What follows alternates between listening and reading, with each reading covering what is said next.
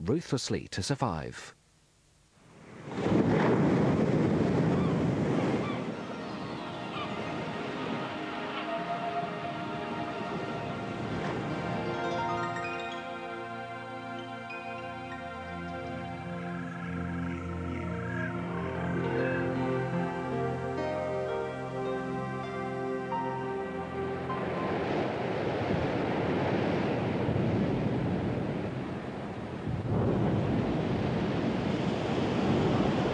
An exposed rocky shore, one of the harshest environments on Earth because it's battered constantly by these powerful waves. So for the organisms that live here, and despite the apparent bareness of the place, it's teeming with life. Holding on tightly to the rock is #1 priority. And that's only the first. If you can withstand exposure to wave action, there's another problem. Exposure to air. This is a two-phase environment, and although all the organisms here are marine, they have to be able to tolerate exposure out of the water. It's certainly life on the edge.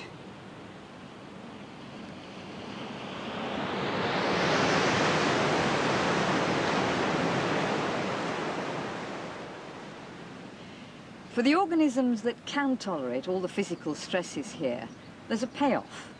There's plenty of food for the animals, and light and mineral nutrients for the algae. Most of these algae, seaweeds that you see around, they couldn't survive in deeper water, particularly if it was muddy or murky. So there's a lot of competition just for living space here, especially in the more sheltered sites, like crevices in rocks and rock pools. It's a very dynamic and a highly structured community. Here at Angle Bay, near Pembroke in Wales, I talked to Robin Crump about the organisms present on this rocky shoreline. This is a very typical sheltered shore inside Milford Haven. You can see the great sweep of brown seaweeds which cover most of the shore, except at the top of the shore in this very unstable region here with the cobbles. You can see the top of the upper shore marked by this strand line here of the highest spring tide. That's sea beet there growing above it, the seeds of which are transported by the sea. Here we've got yesterday's high tide. You can see the strand line, and you'll probably find most of the species of seaweed down on the shore there have been washed up here in rough weather. Well, on their pebbles, no doubt. Well, let's have a look at some of them. Here we are. You can see now things like egg rack. This is the seaweed with single egg-shaped air bladders, and that helps the plant to float up in the water.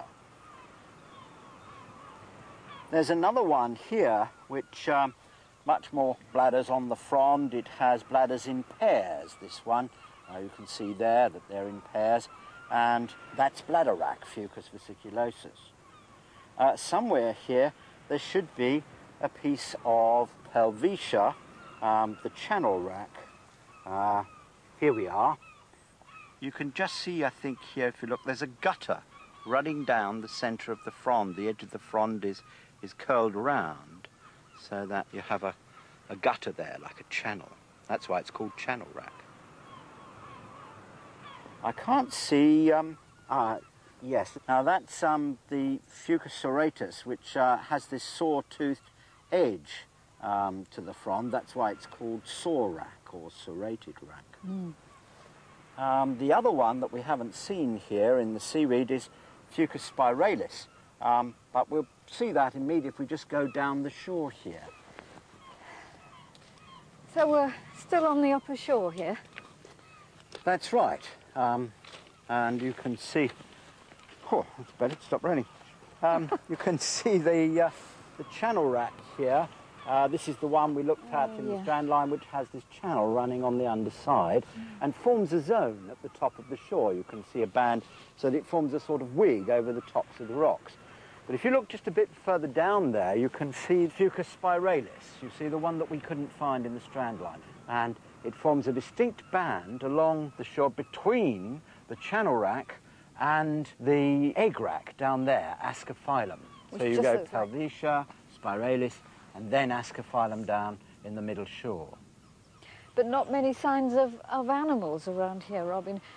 Are they all underneath the seaweed, or Well, where are some they of them are, but then there are species which actually live on tops of the stones. Look, here, Oh, we've got yes. the toothed topshell, mother of pearl topshell, which has this lovely mother of pearl glistening inside the aperture there. That's an animal which goes right the way down to the Mediterranean and is very resistant to desiccation and actually preferentially lives out on top of the rocks. Mind you, there are quite a lot of species which live under the seaweed and under the stones as well. If we turn over some of these down here, we might find something underneath them. This is the rough periwinkle, which you can see is very deeply grooved and again is very resistant to desiccation. This species can live here on the upper shore, out of the water for long periods of time if necessary. Anything up to 2 months it will survive out of water. Oh, look, there's even a limpet here. A very big one. That's right. Well, down here, the limpets on the sheltered shore are much bigger than they are on the exposed shore. There are far fewer of them, and so there's more food per limpet, and so they get to a great size.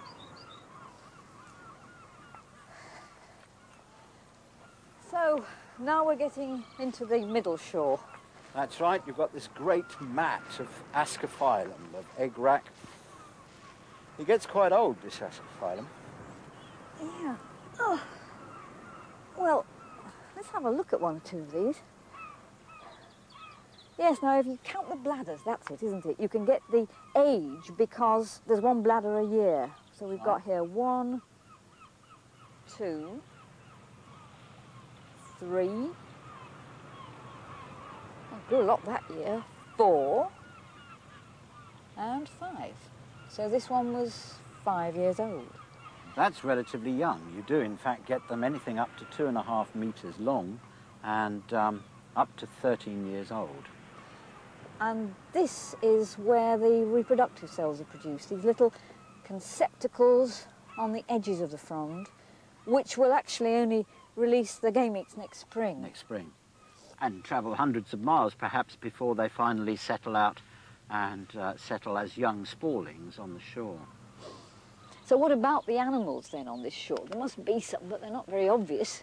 Well, if you look down into this seaweed, you find, yes, can you see it? Just about. Right there. That's the flat periwinkle. If you look, it's a typical winkle, but it has a flat top to it, and it has this very distinctive olive green colour. You can see it very clearly in my hand, but if you put it back on the weed like that, it disappears. So in fact it's camouflaged. Beautifully camouflaged against the sort of predators that live in the middle shore, i.e. birds. You do get yellow ones as well, but they're much more obvious and they tend to be eaten by things like oyster catchers and gulls. The other sorts of things we can find here are, oh look, the crab. Oh, yes, that's a good one. This is a big one because we're lower down the shore. Generally speaking, these are less resistant, strangely, to desiccation and are therefore much lower down the shore. The other thing I'd expect to find here under the mats of seaweed, yes, here we are, actually attached to the seaweed, that one, is Gibera umbilicalis, the purple topshell. Now this is related to Monodonta, the mother of pearl topshell you saw at the top of the shore, but this one has quite a distinct green colour and purple stripes and a little umbilicus in the middle of the shell, a hole going up through the centre. This one is not nearly as resistant to desiccation as Monodonta, and therefore you find it down on the middle of the shore underneath these mats of seaweed.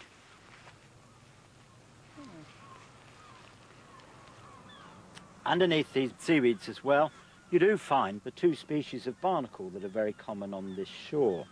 The bigger one of these two is the British barnacle Semibalanus balanoides, which has 6 plates around the outside and a diamond-shaped opening. The much smaller one here is Elminius modestus, It only has 4 plates on the outside and comes from Tasmania.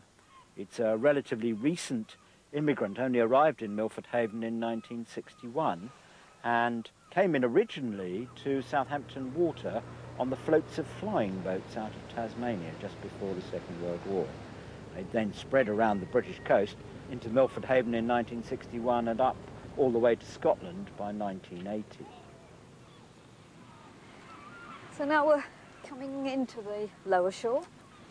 This is the lower shore, and there are still animals here that are not so resistant to desiccation as the ones we've seen higher up.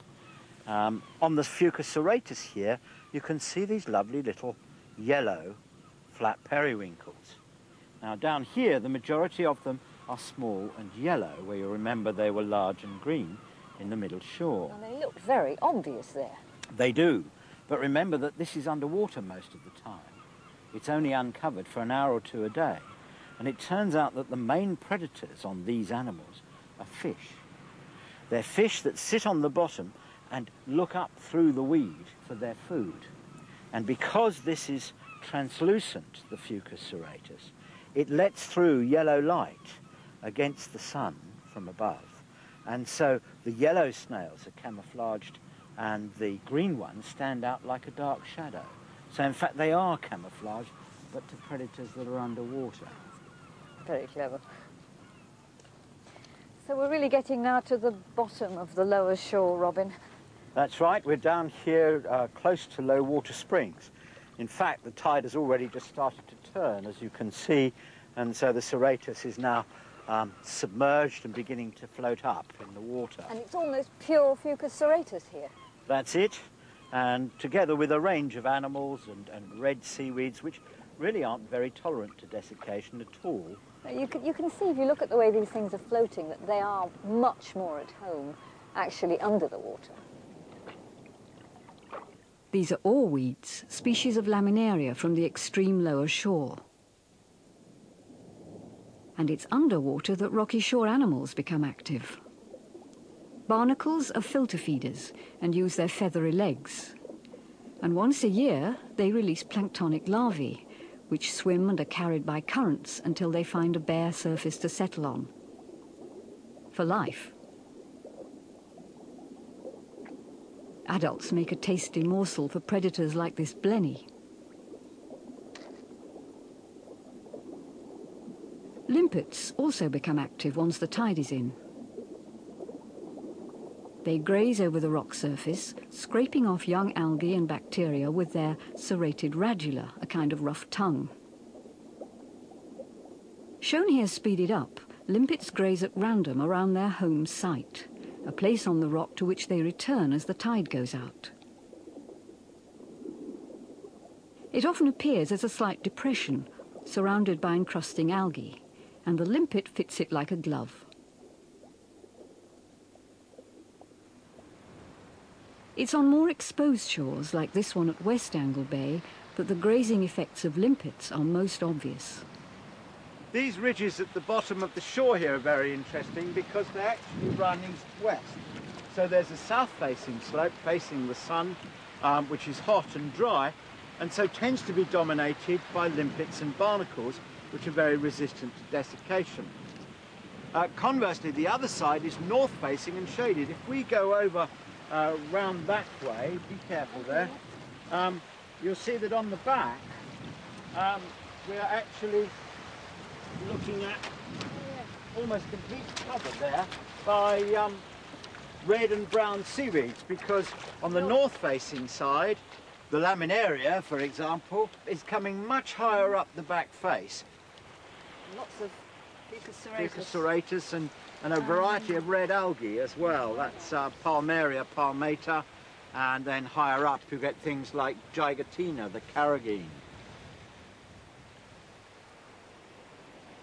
You can see at the bottom of the shore here we have once again this very characteristic Fucus serratus zone, dominated by sorac and also by a range of red seaweeds.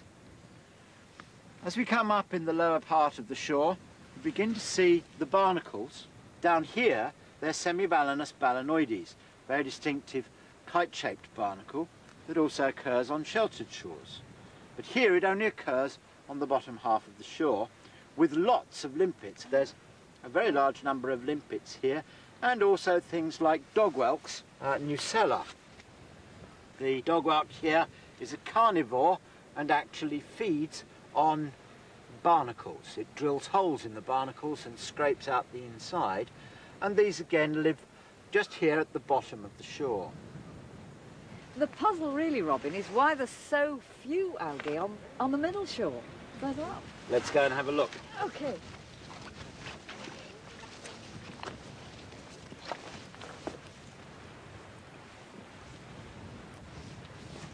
So, here we are in the middle shore, and it's very different from the sheltered shore. No long escaphyllum here. What have we got, Robin? This is Fucus vesiculosus linearis, the bladderless bladderwrack, which is a form of Fucus vesiculosus which has evolved into a form which has no air bladders.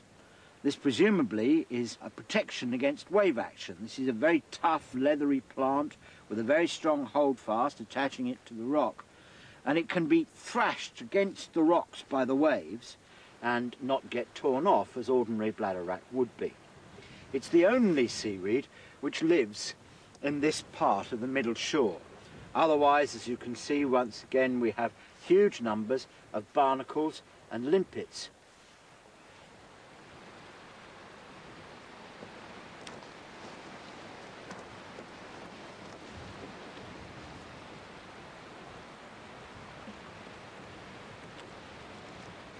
So here we are on the upper shore again, and it's raining, and a Pilvitia zone. Once we get above the main belt of limpets, you can see the limpets now are smaller in number and confined to cracks and crevices, then it's possible for seaweeds to grow again, and we get a band of Pilvitia at the top of the exposed shore.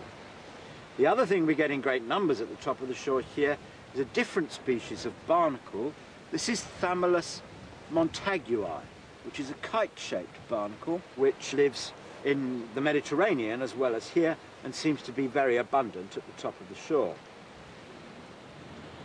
So now, Robin, we're right at the top of the shore. In fact, this is the supralittoral, isn't it? Outside the shore proper, and no more seaweeds. We've got nothing here but lichens. That's because it's too dry up here now. There isn't enough moisture for either the seaweeds or most of the animals. But the lichens, of course, are very tolerant of desiccation, and they can live on bare rock surfaces. They don't need soils. Also, we can actually see a zonation in the lichens here up this rock face, so that by my boot you have the black lichen, Verrucaria mora. There's a black tufted lichen here forming a band through this region, which is Lichina confinis. And then as we go further up the rock surface, a very definite band of orange and yellow lichens. The orange one is Caloplaca, and the yellow one right at the top is Xanthoria parietina. So even above the seaweeds, there is a natural zonation where lichens exploit the rock surfaces beyond the reach of the tides. Here on the nearby island of Skoma, with very exposed shores, you can clearly see bands of black and yellow lichens just above the waterline. From a distance, they look like strips of coloured rock, but in close-up, they reveal a remarkable structure. A tough mixture of fungus and alga, with coloured cup or disc-like fruiting bodies that produce spores. This symbiotic association is very tough and resistant to desiccation.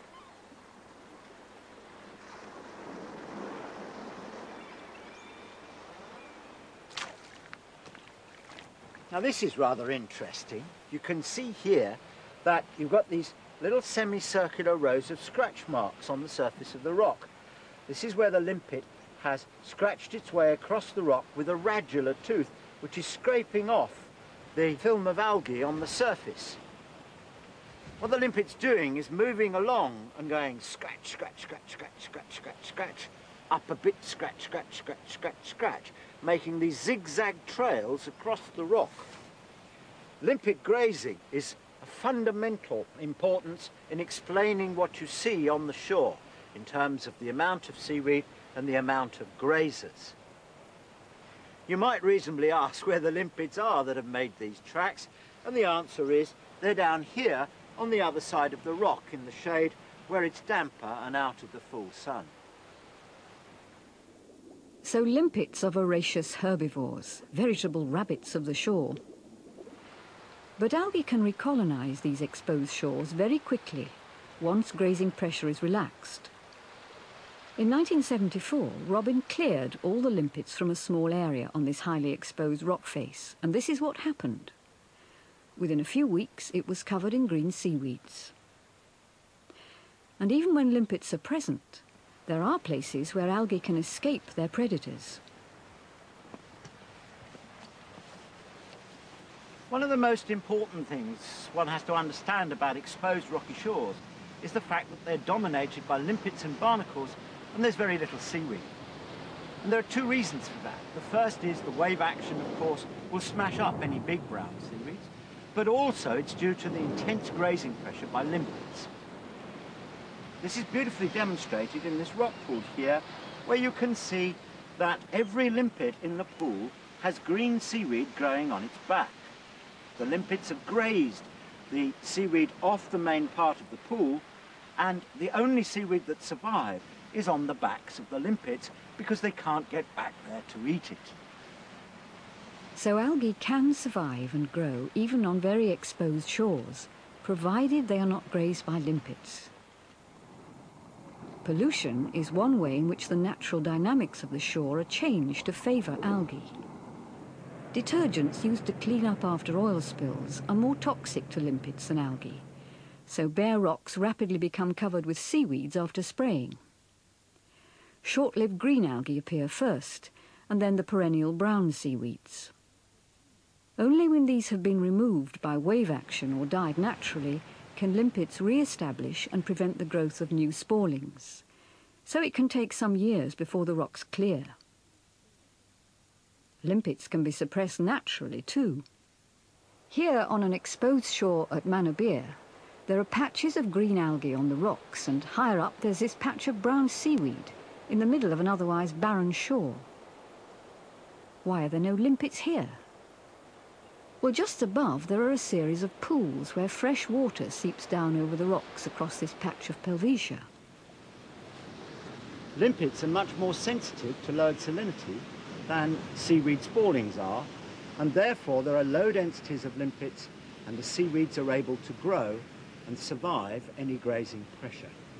This is very important again to the understanding of the balance between limpets and seaweeds on the shore. So next time you go down to the seashore, look carefully at this zoned community, a kind of high-rise garden starting with bands of lichen at the top and descending through different seaweed zones down into the sea.